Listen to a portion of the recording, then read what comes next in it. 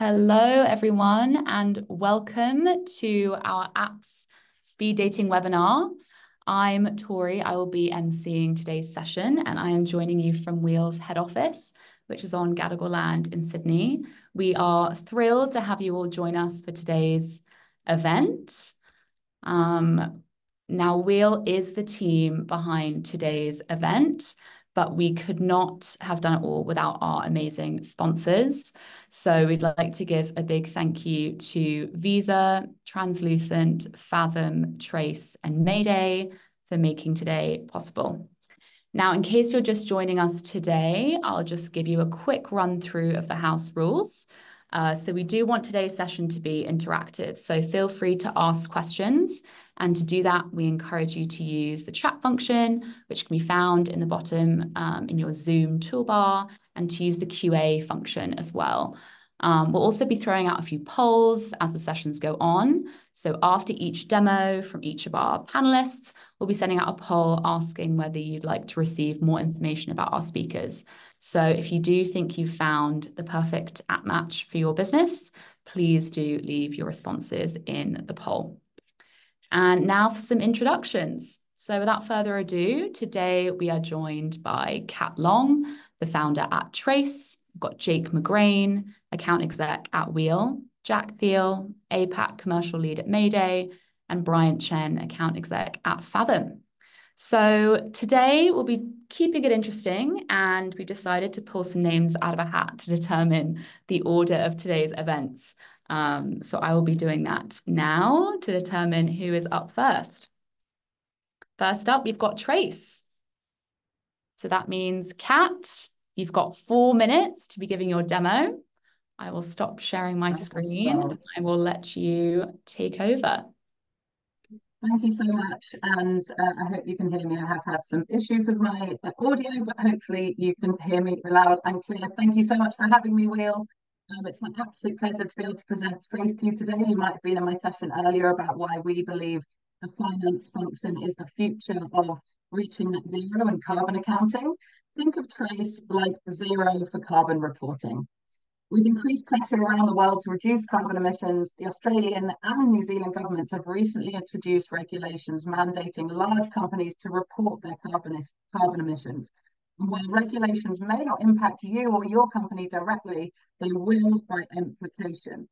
If you are in the supply chain of a large company, or if you have Gen Z employees who care about climate, or if you simply have a brand that you want to remain relevant in this climate conscious world, you need to be decarbonising today and sharing your impact around the world. Luckily, it's not as hard as you might think, and as finance professionals, you already have the skills and data to measure carbon accounting, measure carbon emissions, which is what we call carbon accounting. So today, I just want to give you a quick whistle-stop tour of the Trace platform to hopefully demonstrate how simple it is for you to find out the emissions of your business or your client's business. So here on screen, you have the Trace software, and this is our carbon reporting dashboard for one of our demo clients, Exemplar. Nice, simple layout and output to show this business's carbon emissions. So what are we looking at here? We can see that this company's footprint is made up of a majority of electricity emissions, followed by business travel, employee commute, purchase goods and services, and waste. Pretty simple and easy analysis. And what does this tell me? Well, it can actually help me identify opportunities to reduce emissions. So if I go here into our reduce dashboard, I can actually start tracking how the business is doing year on year and start creating some forecasts or scenario modeling to understand whether we are on track to reach net zero emissions. I can also use our decarbonisation tool to identify what the priority initiatives we should take as a business are so that we can actually materially make a change to our emissions. Here you can see we have a waterfall chart presenting the top 5 opportunities for reduction. And on the right here, a simple prioritization matrix to help you identify where to focus your time, quick wins or strategic wins, and which initiatives to deprioritize. Underlying this is a huge bank of reduction or decarbonisation initiatives which you can click on and upskill yourself and your team or your clients about how to make material difference to your carbon emissions. Once you're done with that, the great news is you can start to share. So Trace has a proprietary badging system. If you offset your emissions, you can become carbon neutral. If you simply measure and manage, you can have our carbon under management badge. And these badges can be inserted into your email footers, into your website, or onto any marketing collateral using our embedded snippet here. We also have in-house reporting tools. Here you can download a simple carbon report, which can be sent as a compliance report should one of your clients ask about your carbon emissions. Or you might like to use our premium function, which is our carbon management report, which is a great storytelling tool to help you tell the story of your company and your plan towards net zero. Now, how does this actually work? I'm going to very quickly show you the steps towards measuring emissions so that hopefully you can see quite how simple it is. The steps for measuring your emissions all start with your your accounting platform. So here you can see the simple steps required by you or your accountant to measure emissions. First, you connect your accounting platform. You define the measurement period, which is likely to be 12 months prior or financial year. You can share the Trace survey with your employees to find out about their commuting data. And then the exciting bit is actually mapping your expense data. We won't go into this now, but what this basically allows you to do is pull your P&L from Xero, from QuickBooks, from MyOb, and actually map those to our expenses category. Finally, you add any activity data like your electricity usage, you submit it, and the output comes from Trace and looks just like this. Thank you very much for your time. I think that's time up already, isn't it? Yes. That is time. It flies by, those 4 minutes. Thank you so much, Kat. We've got just about a minute left for any Q&A. So if you did have any questions, please pop them in the Q&A.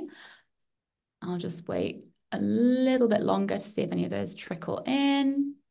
We've got one from Natalia. How do you go about sourcing and gathering the data that goes into the software? And how do you ensure that that is complete and accurate? Amazing question. A lot of it comes from your accounting platform, which is by definition complete and accurate because we can pull the data directly from your P&L. It's really your accountant or your finance professional's job to make sure those the spend line items are mapped to our emissions categories. The other data that you might want to collect are things like electricity usage, which will come from utility bills. It might be your travel data, such as number of Uber trips you're doing or number of international flights. And all of that data gets input into the Trace platform so that we can calculate your footprint. That's great. Thank you, Kat. We'll just be throwing out a poll now to the audience. So if you would like to hear more from Kat and from Trace, please respond in the poll. Give you a couple of seconds to get that poll completed. And then we'll be moving swiftly on to our next speaker. All right, if everyone's had a chance to answer the poll. Yep, I think that's everyone. Cool, you can end the poll now and move on to our next speaker who I'll pick out of our hat. Next up, Weel. So I'll be handing over to you, Jake. Exciting times. 4 minutes. Love it. Let me just chuck my timer on and get in and screen share. So, hi everyone. As a quick introduction to Weel, we're an Australian spend management platform. So our core offering really is virtual corporate cards and inbuilt expense management. In my 4 minutes, I really want to highlight 3 key takeaways for you about how our virtual cards and inbuilt expense management can help overcome a few key challenges businesses commonly face around managing business spend. So what I want to firstly show you is how flexible our virtual cards are compared to traditional bank cards, and also how you can inbuild your expense policy into them as you issue them out. So what I'm going to do is show an example of how I could issue out 2 cards to some sales team members and inbuild expense policy with these cards. When I issue the limit out, I can choose daily, weekly, monthly, and one-time limits. So lots of good examples for that. This organization has a limit of $250 budgeted for each sales team member. So I'm assigning out 2 cards to James and Joseph with an overall limit of $500. You can inbuild your approver So Kimberly, the sales manager, is the approval of this budget. I can then do individual limits on this. So in this case, it's 250 each per card holder, but this can be divided based on how the organization chooses to issue it out. Last thing we really want to focus on is making it easy for anyone who you issue a card to not only get your receipts, but also do their coding as you go. So what we allow you to do is categorize your chart of accounts so they're easy to understand, and you can choose which categories or chart of accounts that the card holders see. So for the sales team, it could be entertainment, food and drinks, meal with client, parking. These are the only options that appear on this budget and likely to be correct unless fixing up by the finance team in the background. In the context of Weel, that is issuing a card. So with us, we don't need to do ID checks or anything on your staff, and you have your choice of limit. And we've also inbuilt the expense policy into these cards that I've issued out.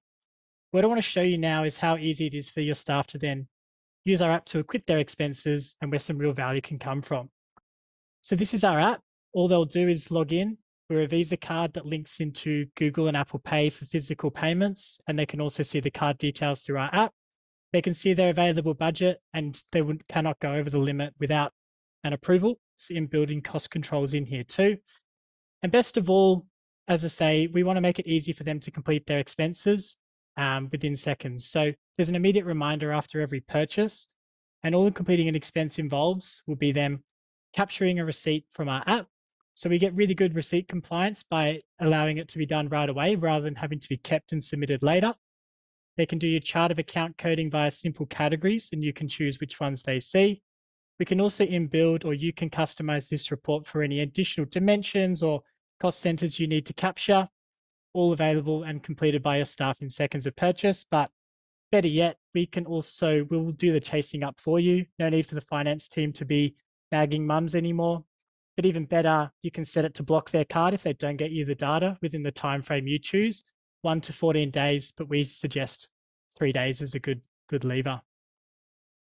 The last thing I just want to touch on is how our all-in-one solution can really help you with getting every expense completed without all the man hours that normally go into it. So all the data your staff captures is going to be here in our transaction table within seconds of purchase, receipt, chart of account, GST, everything you need. You can add your workflows to review these and then either sync this data into your accounting software or do it via an export. So in a nutshell, that's how you can use us to manage your cards. 10 seconds to spare. Great timing, Jake. We've got a minute now for Q&A. So if you do have any questions, please pop them in the Q&A function. Got a couple. We've got, do Weel also support subscription expenses, i.e. digital subscriptions? Yep. So we have a specific tool for the managing your subscriptions. So rather than having them all coming off one of the director's cards, you can actually separate them out. I might even jump in and show you this visually because a really good one. So what you can do is get a lot greater control over this through our portal. If you want to cancel a subscription, you can just freeze the card through here, and it's going to give you much more visibility than a number of charges coming off the card statement every month. Awesome. Thanks, Jake. Yeah, I see 2 other questions. So car rental, we can pay through Weel. We also have physical cards due to launch very soon. But in the meantime, staff members can just put their personal cards down. And yeah, happy to answer any other questions afterwards.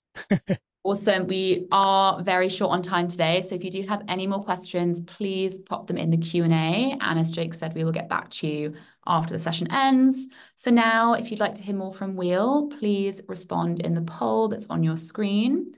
Give everyone a couple of seconds just to get their last questions in and to answer the poll before we move on to our second to last speaker for today. On a tight schedule. Okay, a couple more seconds for the poll. Right, I think that's all we've got time for. We'll end the poll now. Remember, any questions in the Q&A. Moving swiftly on to our next speaker, who is going to be Mayday. Jack, you are up. Over to you. You've got 4 minutes. Awesome. No worries. Thank you all for your time. Let me just share my screen. Hopefully you can see that there, and I'll jump into the app soon. So thanks all for coming. Thanks, Will, for putting this on. Great event. So Mayday is a month-end automation platform built for larger zero businesses. At the moment, we're solving the key needs of multi-entity organizations. So as soon as you've got multiple zero organizations, you know that the management of intercompany transactions, intercompany accounts, and loans becomes quite difficult and time-consuming. So that's where Mayday comes in. This is the product. We have 3 key features today: Balancer, Recharger, and Brag, all tackling different intercompany multi-entity challenges. So if you're all familiar with the process at the end of the month, or even during the month, of trying to understand where your intercompany loans and accounts are at, you'll know the pain of putting those into a spreadsheet. So we're logging into multiple Xero files, identifying the intercompany loan account that I want, logging into another, finding it, and then trying to figure out if these are going to stay in balance. Now with Mayday, that job's done for you automatically. You can view these loans any day of the month, whenever you need, and you can also flick across to your famous and popular matrix view as well, which I know so many people are recreating manually within their spreadsheets today. When you've got a loan that does fall out of balance, we'll show it to you here in red. We've done the job for you of doing the side-by-side account transaction listings. We're matching up all the transactions for you automatically across currency too, so that you can see where you've got a transaction on one side, matching a transaction on the other, and making it really easy for you to identify any one-sided or asymmetrical postings. So as I said, really simple solution to an annoying challenge today. We work across currencies. We allow you to post your FX adjustments through here, and we can also calculate interest on these loans on a daily balance and allow you to post your interest income and interest expense across entities as well, right from within Mayday. The second product we have within the platform is Recharger. This is for where you want to recharge or on-charge costs or revenues from one entity to one or more other entities in the group. I won't go into all the detail on how this works today, but it's built around a simple rules engine. So if you're familiar with Xero Bank rules, this should come quite naturally. Let's say I want to create a new recharge rule, and I want to recharge all of my Xero subscription costs. I can flag those costs in here by account code and contact. And then below, I can determine how I'd like this cost to be split and recharged. So it could be 100% to one entity, or maybe I want to split that in multiple ways to multiple entities across the group. There's a number of different ways that you can split and recharge costs, so certainly not limited to 50-50. You can create your own apportionment units here, such as splitting based on headcount or turnover as well. So at the end of the month, you've got your rules set up, you've got any apportionment methods created. All you do is run your calculation. We then do the hard work. We go over every single transaction that's gone through Xero for that period for all of your Xero organizations. We calculate, or we identify first which transactions meet the criteria of your rules. We then calculate the recharges for you. You can review all of those costs and recharges coming through here. And then we prepare for you the postings that are going to go into Xero. So as I can see on the left-hand side here, all of our different inter-entity pairings. So I can see what costs or revenues are going to be recharged out to the various entities. And I've got full control over whether or not this gets posted as an invoice in a bill, or it's a journal. Maybe I want to post it as draft or as authorized. Choose your currency, and then all you do is click that post to Xero button. And that then posts both sides of the recharge. It can update your intercompany account as well if you need it to. So that's Recharger in a nutshell. And then we've got our third product, which is Brag. So Brag is a really simple solution to the annoying problem where you've got a bank feed item that relates to another Xero organization. So here we've got a little browser extension that then shows within your Xero tab, which allows you to match transactions from one Xero org to bills or invoices that are sitting in another. If you click continue here, we automatically go off, find that bill in Xero, mark it as paid to the intercompany account, and pre-fill everything that you need in this tab here to click OK. So yeah, that's Mayday, and that's the suite as it is today. Thank you very much. Excellent timing as well, Jack. Thank you so much. We now have a minute for Q&A. So if you did have any questions for Mayday, please do pop them in the Q&A function. We've got one from Cassie. If we have some entities using QuickBooks and some entities using Xero, will this still work with Mayday? So at the moment, it is just for Xero businesses. So you'd need all of your relevant entities to be on Xero. We have some groups who have the majority on Xero, so they use Mayday for those, and then they just have a manual process for the one or two that are on QuickBooks. But we are looking at a QuickBooks integration in future, so keep an eye out for that. Brilliant. And we'll just throw out a poll now. So if you'd like to hear any more from Mayday, please do respond in the poll that should be popping up on your screen very shortly. In the meantime, we have some other questions while that poll is underway. Is there a maximum number of, sorry, I answered that one. So no, there's no maximum. As of today, we've got groups up to about 230, 250 entities connected. So for the vast majority of businesses, that's gonna cover it. Sorry, Tori, you're on mute. I think you're on mute, Tori. Thank you. All good. That is all we've got time for today for Mayday. Last but not least, we're moving on to our fourth and final speaker, Bryant from Fathom. So Bryant, you've got 4 minutes. You know the drill. I'll hand over to you. All right. Thanks, Jack. Thanks, Tori. Brilliant stuff. Cool. So hi, everyone. My name is Bryant, and pleasure to be here today.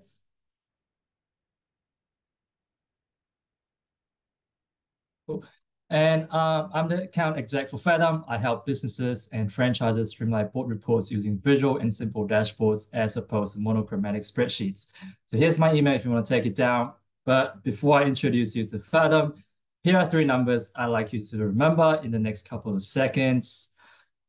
And what they actually mean is, according to a global survey on 600 finance executives run by Deloitte US this year, these are actually percentages of preferred time spent on these 3 key tasks.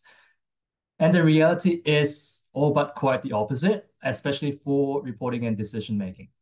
So these are staggering numbers. And to visualize things further, here on the next slide, 48% of the time are basically being spent to process raw data from source files to create and update reports that sometimes doesn't even make a whole lot of sense. Lots of room for improvement there. But this is where Fathom comes in, to get you from that 48 down to the 3%. So Fathom is a tool that we're a financial analysis, management reporting, and forecasting software that streamlines reporting workflow, provide better and simpler report packs, and add colorful touches to board meetings. And we integrate with the source accounting files that you just saw in the previous slide. But yeah, we primarily deal with accountants and businesses and franchises. And clients use Fathom to analyze key KPIs, generate visual reports, and also generate through a forecast on both the individual entity level and the group level. And now let me show you some examples. So this is a SaaS company report put together within 30 minutes in Fathom. So what we hear all the time is rows of numbers, spreadsheets that can be overwhelming and hard to interpret, and people want to see reports that tell a story. So because we know different stakeholders have different needs, that's why we have these visuals to cater to different needs.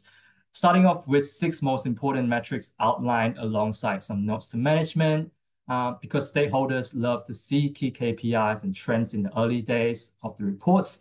And perhaps a certain director asks some questions on total revenue. Can you give me some drill down, which is exactly what I have on the next page here.